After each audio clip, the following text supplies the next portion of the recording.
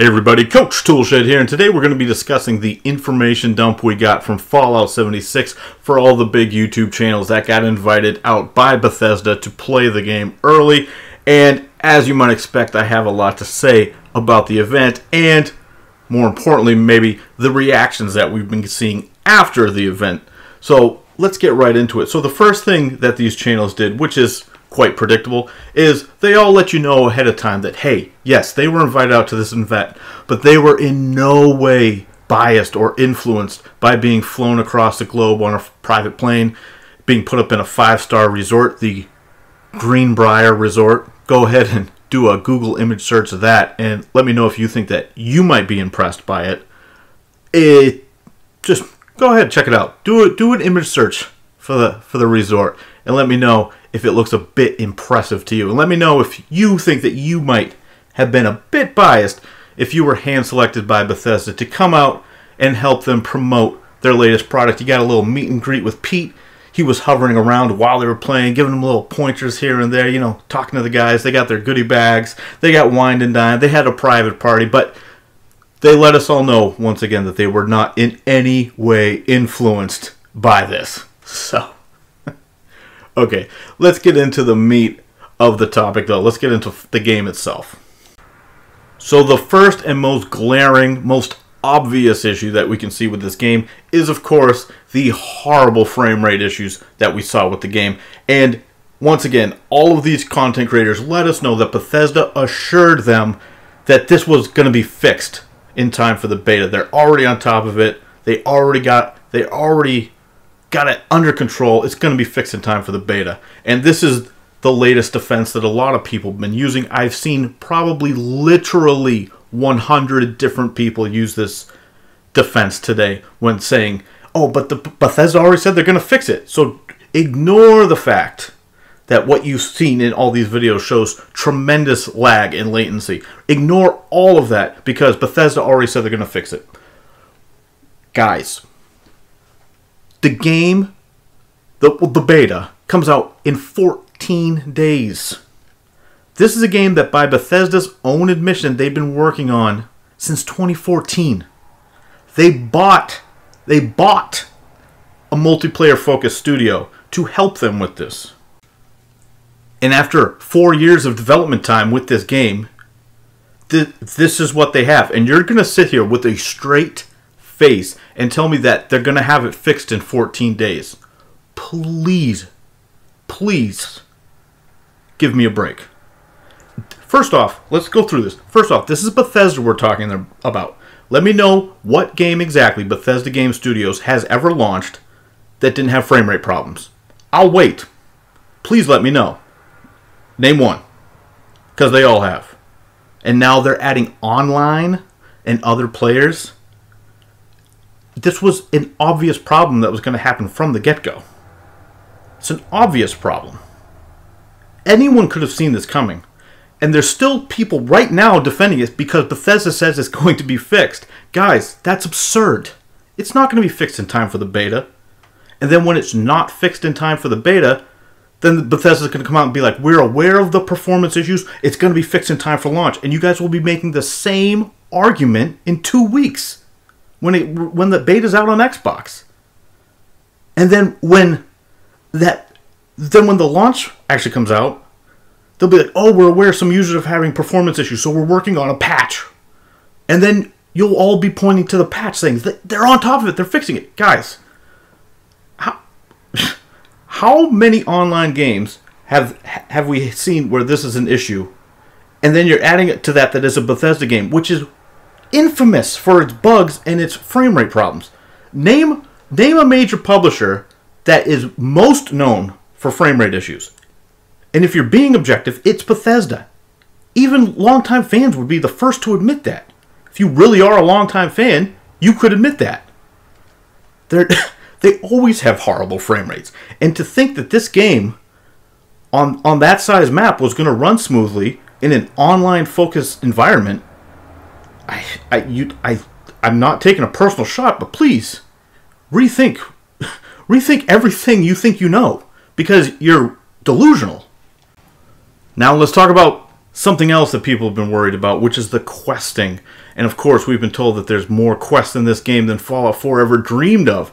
However, if you take a quick look at some of the actual gameplay video, if you maybe tune out the person commentating over the video and just kind of look at some of the quests that they pick up. Basically, what I saw a lot was people going into a place, finding a note on a body, reading a note, getting the quest, and a lot of times I saw stuff like collect 2 Brahmin skin. Like literal just fetch quests that aren't even being, they're not even being given to you by an NPC, which we already knew was not going to happen. Just everything that I saw was pretty much just environmental stuff. You walk into a building, you get a quest. You do this, you get a quest. You check a computer console, you get a quest. So the issue that people were saying where they're worried that they're stripping everything out of the game, it's not going to have any focus, it's just going to be sort of radiant fetch quests aside from the main storyline. Well, that's what it looks like. And you can watch these guys playing, and you see on the right side of the screen, you see all of the quests, just the quest log just filling up. But really, take a look and read what some of these quests are. It's as bog standard Bethesda just trash radiant side quests as you would expect. And that's just the bottom. That's a fact. I mean, it's right there. Just look at some of these videos. And I know I've said this before, and it may sound like I'm beating a dead horse, but a lot of people still aren't aware that Todd Howard himself said in an interview that he directs his writers to not worry about giving proper quests, to not write any sort of backstory. Just give them a quest, send them out to do stuff. He thinks that the going out to do stuff is the focus of the game. He doesn't even want to focus on anything story-wise. So we already know that these things were going to be weak to begin with because Todd himself tells his writers to not put the effort in. Once again, Game Maker's Notebook interview from April of this year. Please go listen to it if you don't believe me. So we got the quests that, yes, there might be a lot of them, but that doesn't make them interesting. And of course, like I said, this game it's just a looter shooter. It's not an RPG the way that people expect it to be. It's a looter shooter. So I think we'd all do ourselves a great benefit if we just started thinking of the game in that way, because that is in fact what this is. It's what I thought it is, and based on all the gameplay, if you really know what you're looking for, if you play these type of games before, that's all this game is. There's no RPG elements going on. And like I've said before, without perpetual servers where you can go and role play in a world where there's set rules, where people are all playing on, they're doing the same, they're all on the same page where it comes to their role playing ideas. You're just being tossed onto a random server at any given time, and that's just not going to happen. And please spare me the excuses of, oh, they promise private servers. Yes, the game's not launching with them though. And until they come out, it's not the game you're buying. So please, stop waving that around. Future promises by game developers mean literally nothing from any of them because they lie all the time. And I'm not giving a Bethesda a pass. All game developers lie about future features. I'm not giving Bethesda a free pass. It's not happening. So the other thing I see a lot of people talking about is the graphics. Aside from the frame rate issues, we're talking about just the graphics of the game. A lot of people saying it looks beautiful. I will say this. It looks better than Fallout 4, but to say they're beautiful in comparison to other modern AAA games is a stretch at best. Guys, let me help you out. A colorful color palette that brightens up the screen does not mean that the graphics are actually good. Because this game looks exactly like Fallout 4 with some very minor graphical enhancements. 16 times the enhancements. Okay. I'm going to want to see some numbers on this, and I can't wait until the tech heads actually get their hands on this and are able to break this stuff down more specifically so we can figure out exactly what this 16 times the graphical enhancements really entails. Because, guys, it looks like Fallout 4 in the fall with more leaves. That's what it looks like. There's lots of reds, lots of good colors. The night colors, it looks fine. It looks fine for Fallout, but to suggest that these are some sort of breathtaking graphics is just no. Just There's a lot of open world games that look head and shoulders better than this, and saying otherwise, you're just not being objective. You're just not. I mean, period. Now, looking at the gunplay, from what we've heard, even the guys who played it said the gunplay is essentially the same. They didn't really notice too much of a difference. And from everything we've seen, it looks like very similar type weapons, same shooting mechanics, the recoil, the reload, everything looks basically the same. So there's really not too much to go into right there. If you've played Fallout 4, you probably have a great idea of how the guns are going to handle in this game. And let's get into the PvP. So the PvP, like I just did a long video on it just last week, talking about how they've basically neutered the PvP to the point where you really can't engage at all unless somebody really wants to engage with you, and then it's just a quick one-on-one. And that's exactly what we saw in these videos. People just doing little chip damage, pretty much no damage at all, even when walking right up to people. So going up to someone and trying to just fire them down is not going to happen, especially with, like I said, with the ability that players are going to have to fast travel, which is something I talked about last week. If players can fast travel you when they don't engage in combat with you, there is no real PvP unless the person wants to engage with it. And then what we saw in the video looked like pretty quick, boom, boom, you're dead. And then, yes, teabagging enabled, guys. Hope you wanted that in Fallout. Teabagging enabled. So have fun with that, everybody, because that's confirmed. Saw it in multiple videos. Some hot steaming teabagging. So get ready for that. Oh boy. Loving it. Can't wait to have that in my Fallout. And you can say, oh, you're a traditionalist. Well, in something, yeah, I don't want teabagging in my Fallout. Come on. Do I really need to explain this? Come on. What are we 12 years old? We all 12 years old?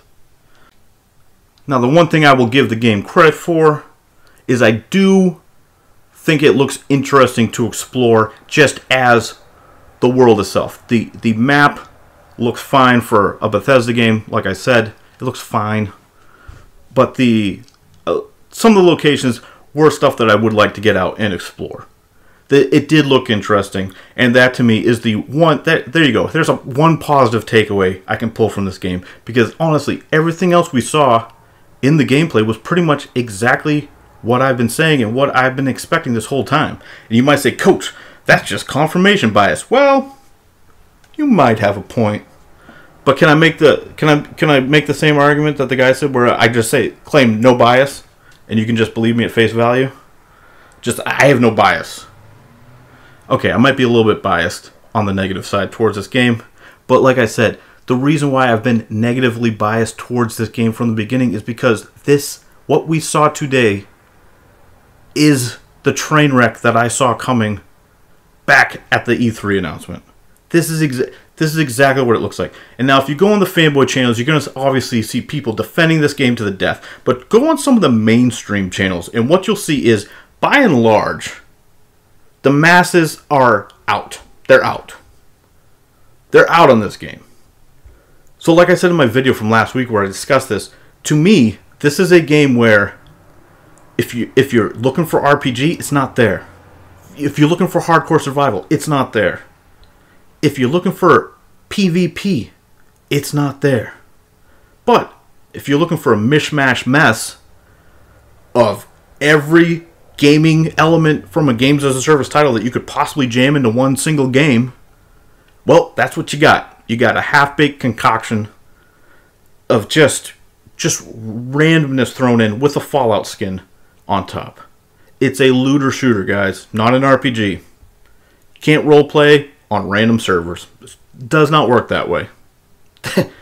Anyone holding out hope for that, it does not work that way. Now, you can have fun with your friends, and that's the catchphrase. You can have fun with your friends. That is the 2018 terminology for we didn't create actual worthwhile content.